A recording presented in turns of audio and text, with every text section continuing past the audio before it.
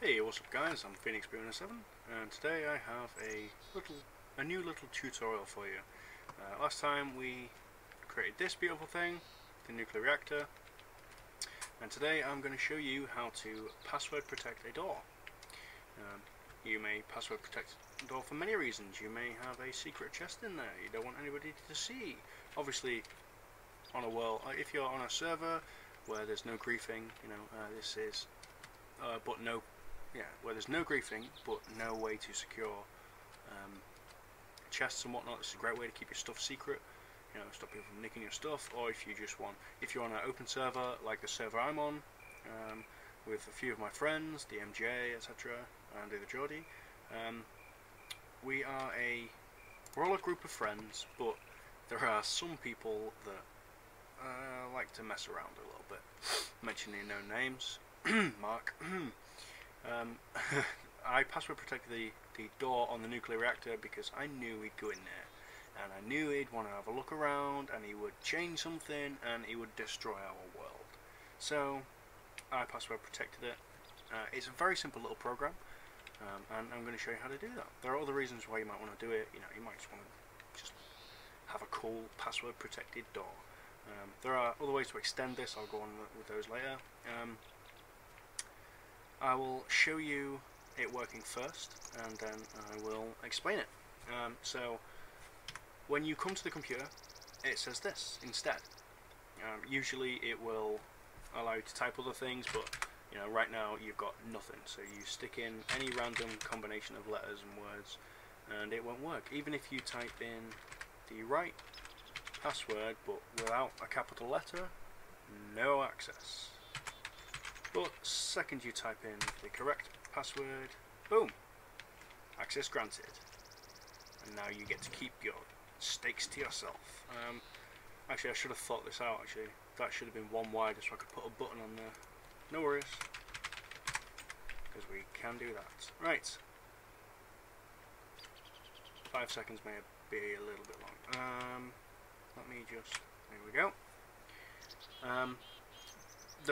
What I just did then was I held down Control and T, which in Computercraft, which is what this mod uses, Control T terminates any current program, so you can then carry on with the normal Computercraft terminal.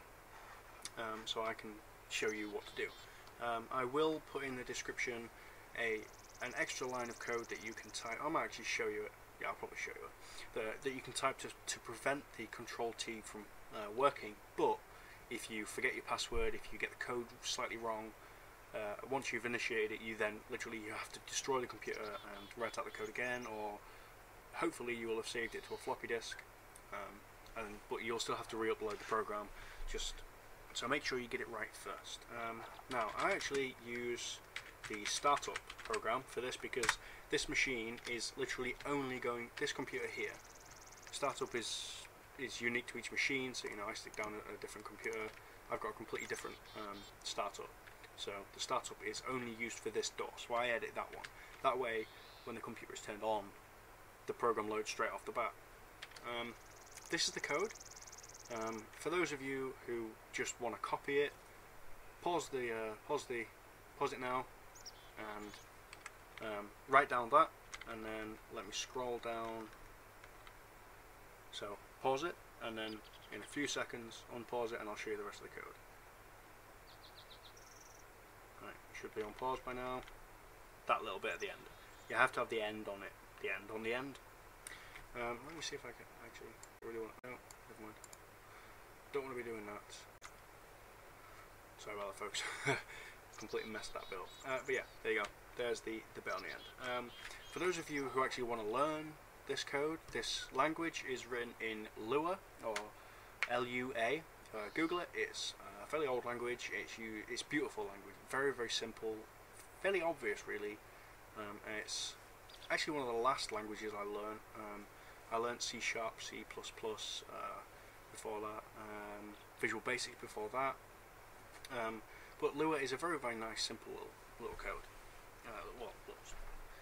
And I'll go through it line by line if you're interested, so you can learn. Right, basically what we've got here so far is we have local side equals left, right? Local is to declare a variable. We're calling it side, and we want to assign it the value of left. So it's local. That's what it's the type of variable that you're describing. So it's local. So it's only to this current function, this current program. Side is its name. The equals to is then saying, yo, I want to put this value left in the variable side. Simple. Local password equals boobies is exactly the same. Then we move on down to write. Write is a simple piece of code. It literally just writes whatever is in the speech marks next to it. So it just prints out to the screen. There is another way that you can print information out to the screen, that is by using the print function, but I prefer to use the write because the print one has a bit of a syntax error sometimes when you come to using the brackets. It requires whatever you write to be put in brackets, and sometimes it gets a little bit iffy, shouts at you, says that it's expecting, I think it's semicolon in Lua that it requests, or is that C#? Oh god, so many languages get confused. But yeah, basically writes whatever is in that, so you can change that to, enter password here, you can modify this to any way you choose. Then we go to local input equals read. So we're now expecting, we're setting a new local variable called input, and we are assigning a value which will be read from the keyboard. Right? That's what the read, open brackets, open quotations, X. Actually, no, it's not an X, it's a star. Star technically means wildcard, but in this case it's from a keyboard input. So we're setting a value which will be decided later by input into a value called input.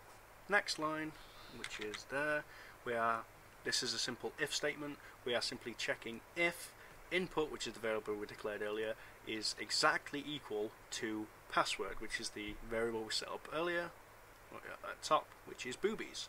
So if input is equal to boobies, if the password that the person has entered is boobies, then we will do the next line. Actually, next few lines up until the else statement, if we have one. If not, then it'll finish at the end. So if password is boobies, then it will clear the screen. Term.clear is simply just to clear any information off the screen, so it's a nice clean blank slate, so they can't see your password. Write, again, just a simple write statement. Write, access granted. Then we get down to rs.setOutput side true. rs is redstone. SetOutput is literally just it's the function within the redstone function. Actually, wait, sorry, bad terminology. Yeah. So it uses the redstone function, and a part of that redstone function is to set the output. So it calls redstone function rs.setOutput. Then its two input variables will be the side and a boolean expression true or false.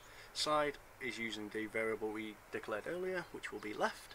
So if the password is correct, it will write, and it will also set the redstone output to the side, which is left, to true. So we get a redstone output to the left. Simple as that. That's all that bit does. I know I made it sound a lot more complicated, but if you want to learn, you got to learn. So it pumps a redstone output to the left. As we know, if you put redstone into an iron door or a reinforced door, it will open. It then goes down to the next line, which is sleep for 5 seconds. The variable, the function sleep literally pauses any current state that the computer is in, or the redstone output as well. So basically everything just stops exactly where it is for 5 seconds.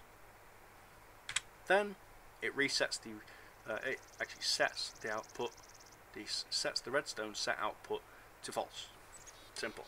So door opens, 5 seconds later, sets it down to false.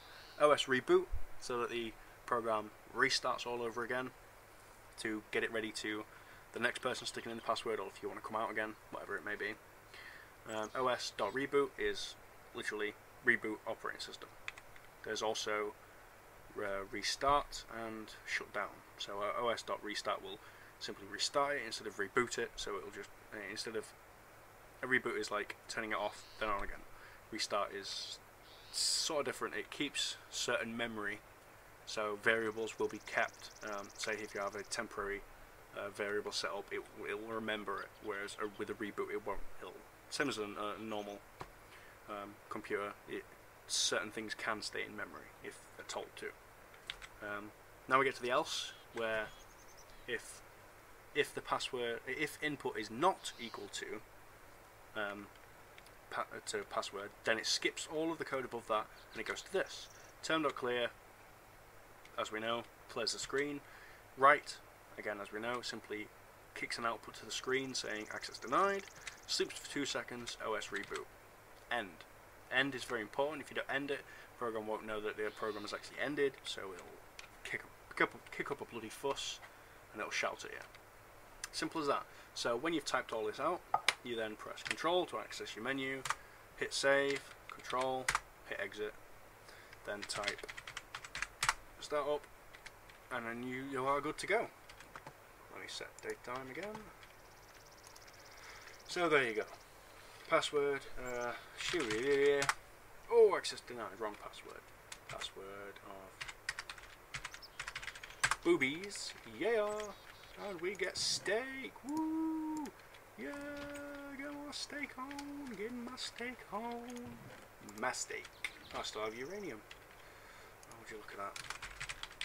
Boobies. So, there you go folks. Simple, sorry I made it actually a lot more complicated than it is. Very simple piece of code. It takes 2 minutes to write. But great for, you know, for bugging Mark, essentially. Because he wanted a password on his door, but I wouldn't write him it. And then, just because, you know, I'm a git, I'm like that. So then I wrote everybody else's password on their doors so he couldn't go anywhere. And he didn't... Oh, my apologies. He didn't make a proper house, so I ended up sleeping under the stars. Because, you know, I'm an asshole. So there you go. There's the second tutorial in my very, very, very plain but coming along tutorial world. I actually spawned right next to this village. If you want the seed for it, it's simply stone, actually. So there you go. Hope you enjoyed. Hope you found it useful. Please check out my other videos. Well, you know, a thumbs up would always be appreciated if you don't mind. A simple click. And I will bring you more tutorials at a later date. So thanks for watching, and I will see you next time. Bye bye.